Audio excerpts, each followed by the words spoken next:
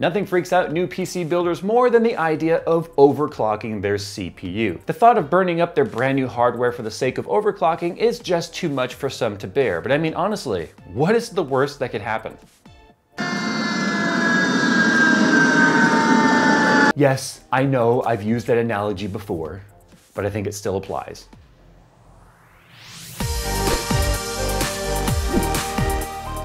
The Mastercase 5 and Mastercase 5 Pro from Cooler Master combines modularity with creativity, giving you the freedom to build it your way. Make it yours by clicking the link down in the description. Back in the day, even the most veteran of builders would start to freak out a little bit when it came to the idea of pushing their hardware as far as they can through overclocking. Motherboard manufacturers weren't making this very easy. A lot of the times the BIOS were hard to navigate and the settings were very cryptic and you just quite honestly didn't know what they mean.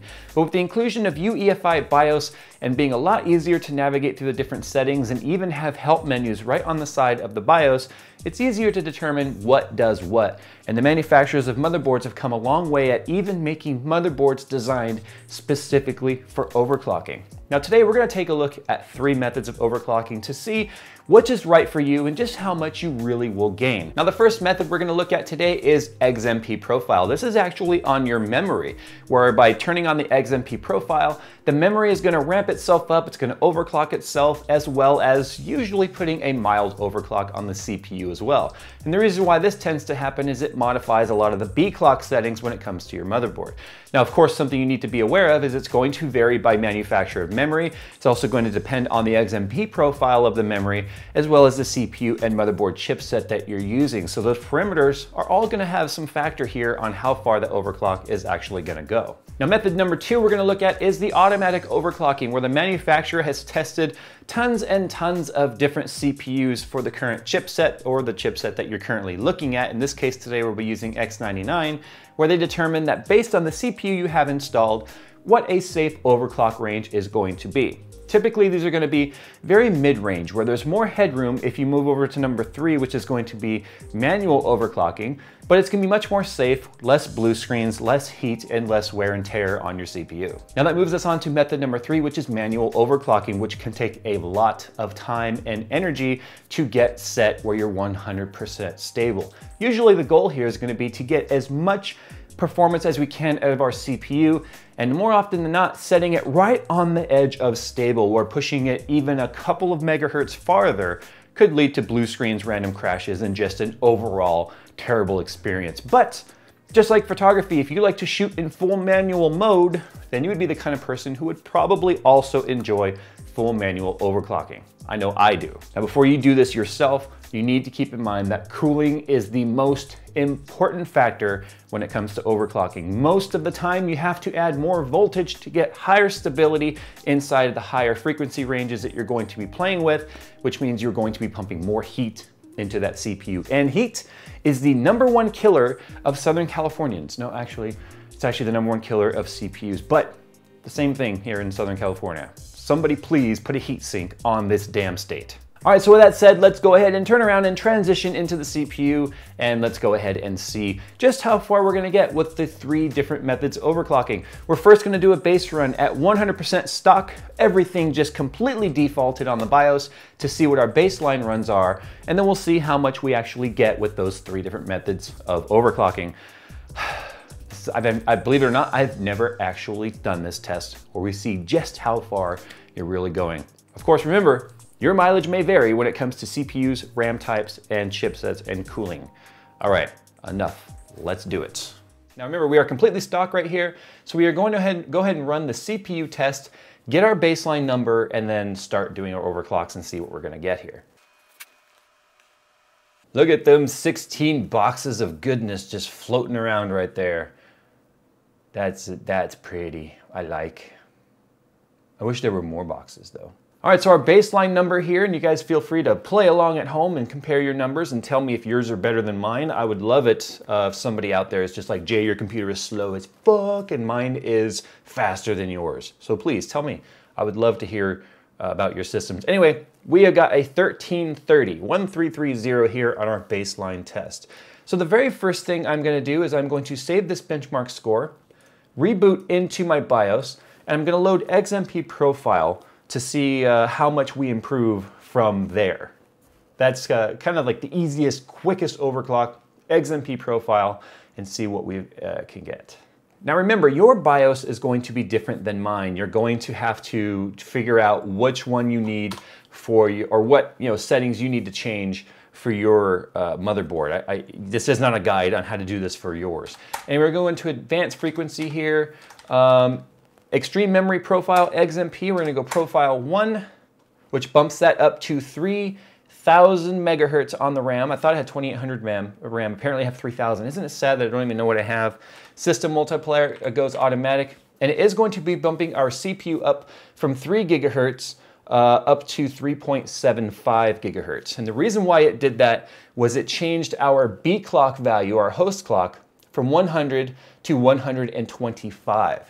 So that's how it actually achieved the overclock for the RAM, which also is affecting the CPU. It affects everything together. So the multiplier didn't change. It just upped the B clock to 125. So there you go. Let's go ahead and reboot this into, again, Windows. We're going to run the test again and see how far we actually improved.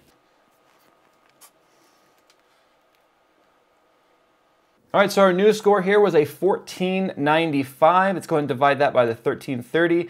That is a 12.4% increase over the base settings on the CPU. Not bad, not bad. All right, so in my motherboard's case right here, it's got a CPU upgrade drop down, and all 3 CPUs for X99 are represented, 5820K, 5930K, and 5960X, and it has 3 settings for each one, a 3.8, a 4.0, and a 4.3 one-touch overclock. So I'm gonna do the 4.3, and I'm gonna leave the memory right here at disabled and system memory multiplier at auto. You could play with this also and get a random overclock here of the system memory as well. I'm gonna leave that at disabled though, quite honestly, because the moment you touch that, it then starts to overclock the base clock as well. I just like seeing 16 of those boxes just chug away at this image right here. Such a nice thing to see. Now remember, one of the reasons why I like Cinebench is it's just CPU. It doesn't take GPUs into account whatsoever, which some of the rendering applications would.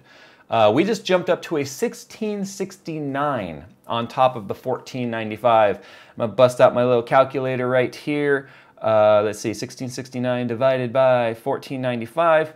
That's another 11.6% increase over the Xmp Profile overclock. Or if we go ahead and divide that by the original number of 1330, that is a 25.4% increase by simply changing a drop down in the BIOS.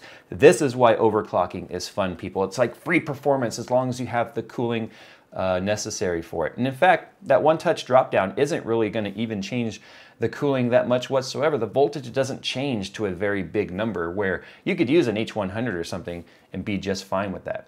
All right, so the next one here is going to take a little bit of time before we are able to actually get the overclock stable here. I have to do my max overclock testing, and then I'll come back and show you how far we actually got by doing things that way. Okay, so enough time and tinkering has gone by where I have settled on a 4.5 gigahertz overclock on my 5960X. That's actually a 1.5 gigahertz overclock above the base clock of the 5960X. Now, I want to point something out. I could get 4.6 all day long on my EVGA X99 classified board, but for some reason on the Gigabyte board, I cannot get 4.6 gigahertz stable. Don't know what it is. I just don't have the time to tinker with it. But I've also settled on 2666 on the memory. Now you'll know you typically cannot get the max memory Xmp Profile speeds while overclocking the CPU as far as it can possibly go too. It's a bit of a trade-off, but I'd rather have faster CPU than faster RAM. With that said, let's go ahead and run the test and see just how far it's actually come. Before the test finishes here, the last one with the one-touch overclock was a 1669. And by only doing 200 additional megahertz and bumping up the memory speed a little bit, our speed has increased to a 1748.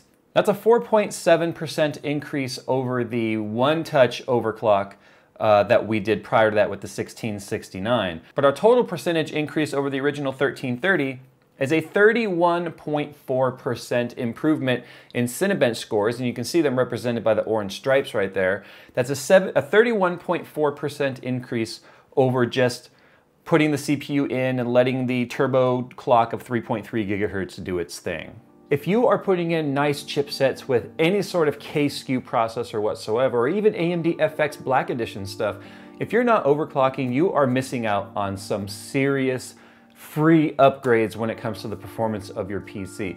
Now, one thing I want to mention is that I personally don't find the additional 4.7% of increase in the amount of time it spent to find that stable 4.5 gigahertz, which quite honestly took way more effort than it really should have, because it comes down to the silicon lattery. Some of you won't even achieve close to those numbers. Some of you will be achieving much higher numbers with a lot less effort. But you got to ask yourself if that's worth it to you, the additional 4.7%, for the sake of tinkering. Guys like me find the tinkering to be the fun aspect portion of this whole thing. Some of you might just want to set it and forget it, which is exactly what, new motherboards and stuff like this are offering. So honestly, it really comes down to the amount of risk you're willing to take, the amount of tinkering you want to do, and quite honestly, you aren't taking much of a risk at all by using any of the built-in overclocking features inside of your motherboards and your CPUs. You quite honestly should be tapping into this extra power. It's at your fingertips, and if you have the cooling to support it, some sort of a high-end air cooler or an all-in-one water cooling loop is even going to be beneficial when it comes to these one-touch overclocks.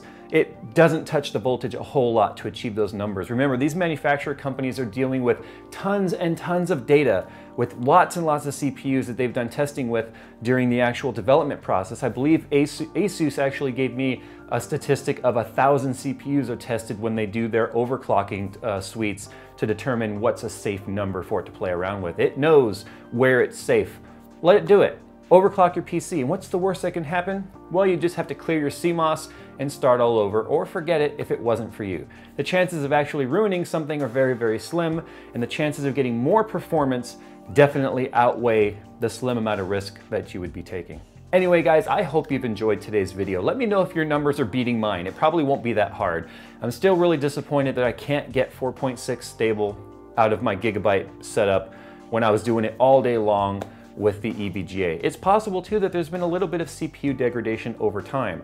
One of the biggest effects of overclocking long term is that you'll start to require more voltage and get lesser speed out of it as some of the transistors and things start to die and some of your degradation inside your CPU happens. But don't let that scare you. That's an extreme case. I've been running my CPU at its max stable that I possibly could as long as I've had it from day one. Most people don't do that.